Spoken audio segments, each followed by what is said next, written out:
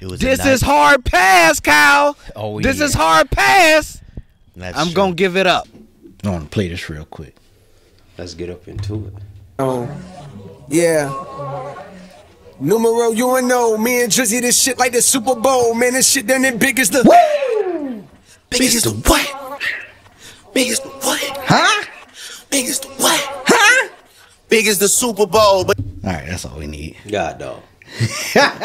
All right. So if you're just joining us, Yeah. if they click the video, they They just joined by default. yeah. All right. So if you're just joining us, we in here talking about Kendrick Lamar. Yeah. Is now officially the guy for the Super Bowl halftime 2025. Yep. The Super Bowl is in New Orleans. New Orleans. And me and Chuck been debating about this all day. All day. About why isn't it Lil Wayne and why did they pick Kendrick? Now, for me, chat, audience, whatever you want us to call you. Ricardo Clyde. He don't care nothing about this, trust me. I think that it would make sense for them to have Lil Wayne as the halftime performer for the Super Bowl, being that it's in New Orleans and he's a legacy act. Yep. Chuck said he not sure if that really matters like that. Yeah. If they, I don't. I can see why they would choose Kendrick. I don't like Kendrick. Don't like his wife. Don't like his dog. Can I say that? I don't know. Okay. I don't like. You're not a fan of Kendrick. I'm not a fan of Kendrick Lamar. Lil Wayne is my favorite rapper of all time. Yeah. I don't blame them for doing Kendrick. If they wanted to do a legacy act, I can see why Wayne would be the best option. Yeah. But I don't blame them for doing Kendrick. Yeah. Well, I guess if anybody deserved it, it is Kendrick Lamar. That's all I can really say about it. Oh, the Breakfast Club debated about it. Yeah. Okay, that's what's up. Yeah, that's too. I should have. I would have pulled a clip out of it, but yeah, they uploaded it an hour ago. We done been here for what, 3? I know. That's a fact. But yeah, shout out to Kendrick, man. Yeah, shout out to Kendrick. He out here doing his thing. And I was saying that listening to For All the Dogs. By the way, the album wasn't as bad as I gave it. I gave it a lot of criticism for.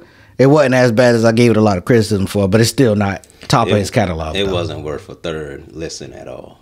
I listened to Virginia Beach, and then that'll make me go into the next song, and then I skip the Yeet song, and then I skip. I think I skip first person shooter mode from time to time. But the album as a whole, it's not bad. It's not bad. I disliked it because I was expecting much more from it. But once I took that part out of it, I didn't care. I feel you on that. I mean, I cared for it a little more. But in this song, First Person Shooter. Yeah. They said this is about big as the Super Bowl. Yeah. And Kendrick performed at the Super Bowl the year prior to the song coming out. So now that I look back, I think that was a bit of a shot at Kendrick Lamar. Yeah. And for them to go on and but yeah, for them to go on and say that, and then all the stories come out about how they wanted Kendrick on the song and stuff like that.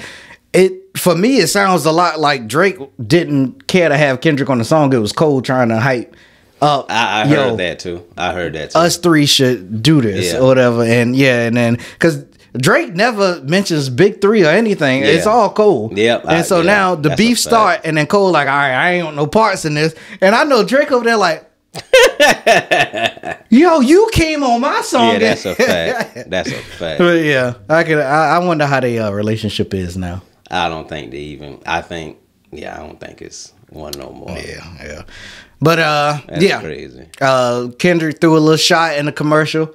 They in the commercial, he said, "You only got one chance to win a championship. There's no round twos." And I thought that was clever because in the Super Bowl, in the NFL playoffs, you don't get it. Ain't no series. It's one and done. Yep, that's a fact. And you know Drake was hitting that round 2. Yeah. And That's crazy. Shout out to Kendrick. A clever little sucker, man. He is. Can't trust him. Yeah.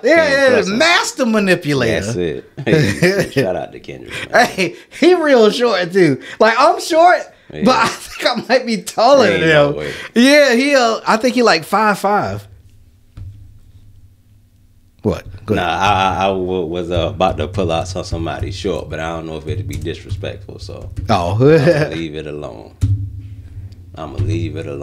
Kendrick Lamar height 5'5". Yeah, that's crazy. Yeah, I'm taller than him, and I'm short. That's crazy. Now, let's say 5'6" there.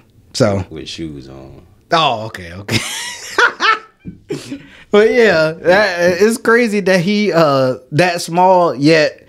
He got so much person like you know how T.I. on his song he said what did he say 5'4" with the soul of a 6 with the heart of a giant. Yeah, well, we talking about two different songs. Yeah. He actually said a height on soul of a 6'4" dude or something like that. But yeah, I don't know, man. Yeah, that's crazy. He got all these motherfuckers shaking in their boots, and he 5'5". That's crazy. Drake should have just go jack him up. He pull him off his little feet. Let me go. I'm telling you. Oh, shoot. God, dog. Hey, shout out to them boys. Yeah, man. That's what's up.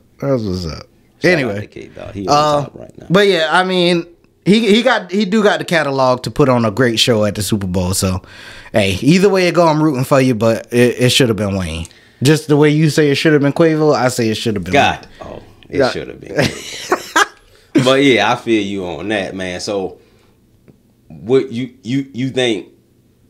Like what is going through Drake's mind right now? Because we know what song he's gonna sing.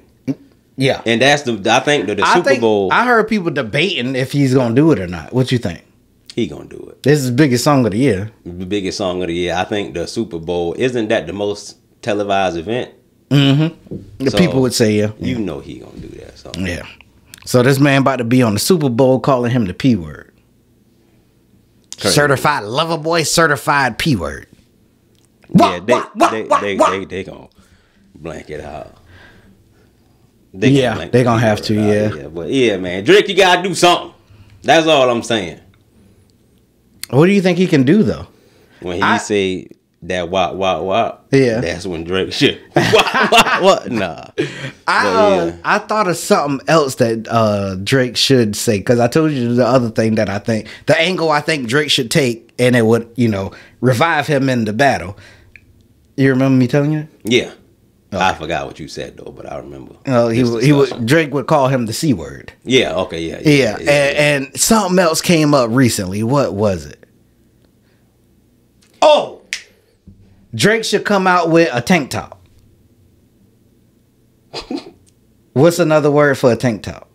Dang. Yeah, and he should dang revolve it some way around. Yeah. That's what's up. What do you think? You think that's a great angle or no? But I think he should put it in a bar. Obviously. Yeah, I think it would be, but I don't think it's too much he can do now to. He too far gone? Yeah, because like the more time that go by, it's like each day is just like it's getting worse and worse. He probably took the biggest L in hip hop history. Now let me say this. I think right after the last round, I think most people were saying he took a L. Most people were saying Kendrick won. Very few were saying Drake won, and then even less was saying it was close. But as time go on and Kendrick keep doing what he doing and Drake not doing nothing, I think now it looks worse. It looks worse. So he dropping like regular songs and none of them are smashes yet, and it's tough. Yeah. But hey, drop down in the comments, man. Let us know what y'all think about Kendrick headlining the Super Bowl. Should it have been Kendrick headlining the Super Bowl? And what do y'all think? Do y'all think that this looks bad? This is a bad thing for Drake? It's sad. But all right.